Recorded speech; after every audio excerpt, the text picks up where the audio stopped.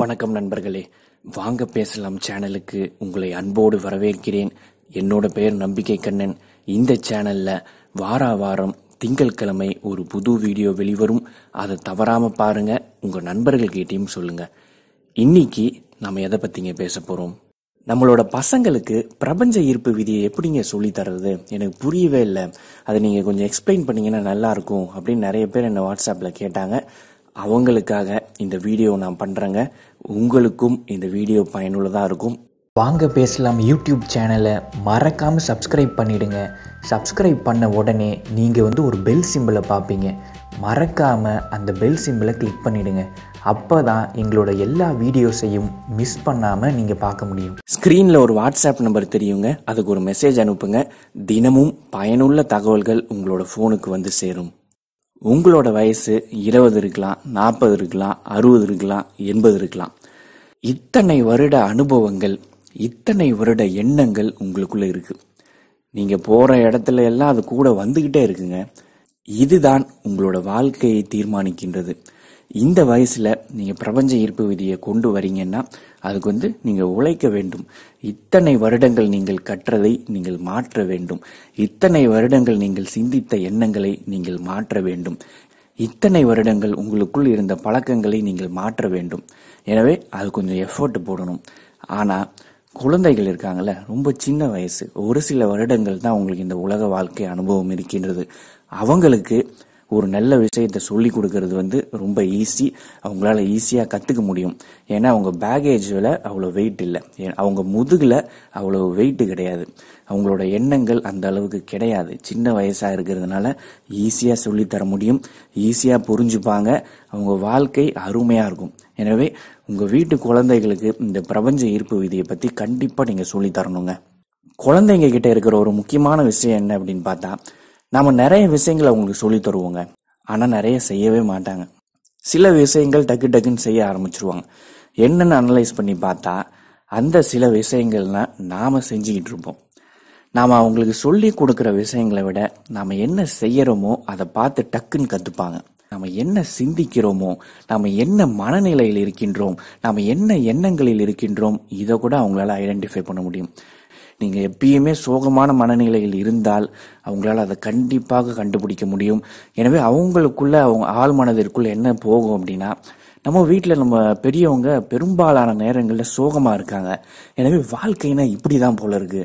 எனவே நம்மளும் நம்மளோட மகிழ்ச்சியை குறைச்சிக்கிட்டு நம்மளும் சோகமா இருக்கணும், தேவையில்லாத யோசிச்சுக்கிட்டு இருக்கணும் அப்படின்ற எண்ணம் அவங்களோட ஆள் மனதில் பதிந்துவிடும். எனவே நீங்கள் செய்வதை மட்டும் அவர்கள் பின்பற்ற மாட்டார்கள். நீங்க என்ன யோசிக்கிறீங்களோ, என்ன மனநிலையில இருக்கீங்களோ எல்லாத்தையுமே அவங்க பின்பற்றுவாங்க. பிரபஞ்ச ஈர்ப்பு விதியை உங்கள் குழந்தைங்களுக்கு நீங்க கத்துக் கொடுக்கணும்னா முதல்ல பிரபஞ்ச ஈர்ப்பு விதியை முழுமையாக நீங்க ஃபாலோ பண்ணணும். சரிங்களா? இந்த வீடியோல ஒரு 3 முக்கியமான விஷயம் நான் சொல்லித்தரேங்க. கண்டிப்பா நீங்க ஃபாலோ பண்ணுங்க. முதலாவது, உயர்ந்த குறிக்கோள்களை நீங்க வச்சுக்கணும். அதை அப்பப்ப நீங்க வீட்டில் பேசிக்கிட்டே இருக்கணும். அப்ப குழந்தைங்க தெரிஞ்சுப்பாங்க, ஓகே நம்ம அப்பாவும் அம்மாவும் உயர்ந்த குறிக்கோள்கள் வச்சிருக்காங்க, வாழ்க்கையில நம்ம எப்பயுமே ஒரு குறிக்கோளோட இருக்கணும் போல இருக்கு. ஏன்னா அவங்களும் அப்படிதான் செஞ்சுட்டு இருக்காங்க, எனவே நாமளும் அப்படியே செய்வோம், நமக்குன்னு ஒரு குறிக்கோள் வேணும் அப்படின்றது அவங்க மனசுல பதியும். முதல்ல குறிக்கோள் இருக்கணும் அப்படின்ற எண்ணம் பதியணும். அதுதான் முதல் வெற்றி. அதுக்கப்புறம் அவங்களே தேடி கண்டுபிடிப்பாங்க என்ன குறிக்கோள்கள், short term goals, long term goals, இல்லைன்னா இன்னைக்கு என்ன குறிக்கோள், அதையும் அவங்க அவங்களே கண்டுபிடிப்பாங்க. அடுத்தது, நீங்க எந்த ஒரு செயலிலும் நல்லதையே பார்க்க வேண்டும். யாரை பத்தியும் பின்னாடி பேசக்கூடாது, எல்லார பத்தியும் நல்லதே பேசணும். இதுதான் நம்ம குழந்தைகளுக்கு நாம கொண்டு போக வேண்டிய ஒரு முக்கியமான ஒரு விஷயம். அனைத்திலும் நல்லதையே பார்க்க வேண்டும், நல்ல செயல்களையே செய்ய வேண்டும், நல்ல எண்ணங்களையே சிந்திக்க வேண்டும். உங்களுக்கு ஏதாவது சோகமான விஷயம் நடந்தாலும் கூட, எதிர்பாராத விஷயங்கள் நடந்தாலும் கூட, அதிலும் ஏதாவது நல்ல விஷயம் இருக்கா அப்படின்னு தேடி கண்டுபிடிங்க. இதையெல்லாம் உங்கள் குழந்தைகள் பார்ப்பார்கள், அவங்களும் கத்துப்பாங்க. ஓகே, நம்ம எது நடந்தாலும் அதுல என்ன நல்ல விஷயம் இருக்கு அப்படின்றத தேடி கண்டுபிடிக்கணும். ஏன்னா நம்ம அப்பாவும் அம்மா அப்படிதான் செய்யறாங்க, வாழ்க்கைன்றது இப்படிதான் போல இருக்கு அப்படின்ற விஷயம் உங்களோட ஆள் மனதில் பதியும். அடுத்து முக்கியமான விஷயம் என்ன அப்படின்னா, டிவியில சீரியல், சினிமா, அரசியல், தேவையற்ற நிகழ்ச்சிகள், விவாத நிகழ்ச்சிகள், இதையெல்லாம் நீங்க பார்ப்பதை தவிர்க்க வேண்டும். நான் போன வீடியோவிலே சொல்லியிருக்கேன், இதையெல்லாம் நீங்கள் தவிர்க்க வேண்டும்னு. இதுக்கு முக்கியமான இன்னொரு காரணம், இதையெல்லாம் நீங்கள் தவிர்த்தால்தான் உங்கள் குழந்தைகள் இதையெல்லாம் தவிர்ப்பார்கள். நிறைய பெற்றோர்கள் என்கிட்ட கேட்குறாங்க, என்னங்க நீங்கள் எங்களுக்கு இருக்க ஒரே என்டர்டெயின்மெண்ட் டிவியும் சினிமாவும் தான், இதை பார்க்கக்கூடாதுன்னு சொன்னால் என்னங்க, எப்படிங்க நாங்கள் எங்களோட டைம் ஸ்பெண்ட் பண்ணுறது அப்படின்னு கேட்குறாங்க. உங்களோட வாழ்க்கையை மாற்ற வேண்டும் அப்படின்ற எண்ணம் உங்களுக்கு இருந்துச்சுன்னா கண்டிப்பாக உங்கள் பொழுதுபோக்கை நீங்கள் மாற்ற வேண்டும். டிவி பார்க்கறது, சினிமா பார்க்கறது எல்லாத்தையும் நீங்கள் நிறுத்தணுங்க. நல்ல விஷயங்கள் நீங்கள் பண்ணுங்க. நான் போன வீடியோவில் சொன்ன மாதிரி நீங்கள் புக்கு படிங்க, இல்லை எக்ஸசைஸ் பண்ணுங்க, யோகா பண்ணுங்க, மெடிடேஷன் பண்ணுங்க, வீட்டில் குடும்ப நபர்கள்கிட்ட பேசுங்க.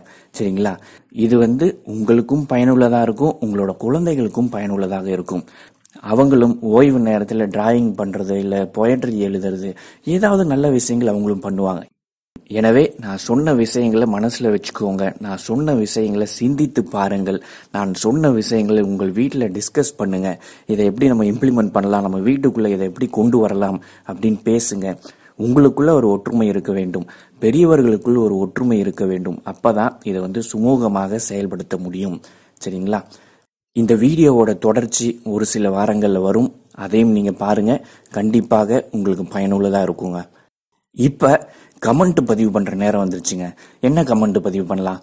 பிரபஞ்சம் எனக்கும் என் குழந்தைகளுக்கும் வழிகாட்டுகிறது. பிரபஞ்சம் எனக்கும் என் குழந்தைகளுக்கும் வழிகாட்டுகிறது அப்படின்ற கமெண்ட்டை பதிவு பண்ணுங்க. இந்த கருத்து உங்களோட மனதில் பதியட்டும். இந்த கருத்து உங்களோட ஆழ் மனதில் பதியட்டும். அந்த பிரபஞ்சம் உங்களுக்கும் உங்கள் குழந்தைகளுக்கும் நல்முறையில் வழிகாட்டட்டும். உங்கள் வாழ்க்கையை மகிழ்ச்சியாக்கட்டும். நீங்களும் உங்களுடைய குடும்பத்தினரும் உடல் நலத்துடனும், மனநலத்துடனும், உணர்வு நலத்துடனும், செல்வ செழிப்புடனும், மகிழ்ச்சியுடனும், மன அமைதியுடனும் வாழ வேண்டும் என்று எல்லாம் வல்ல பிரபஞ்சத்தை வேண்டிக் கொள்கின்றேன்.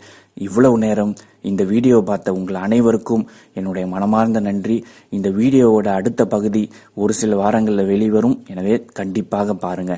ரொம்ப நன்றிங்க. வணக்கம்.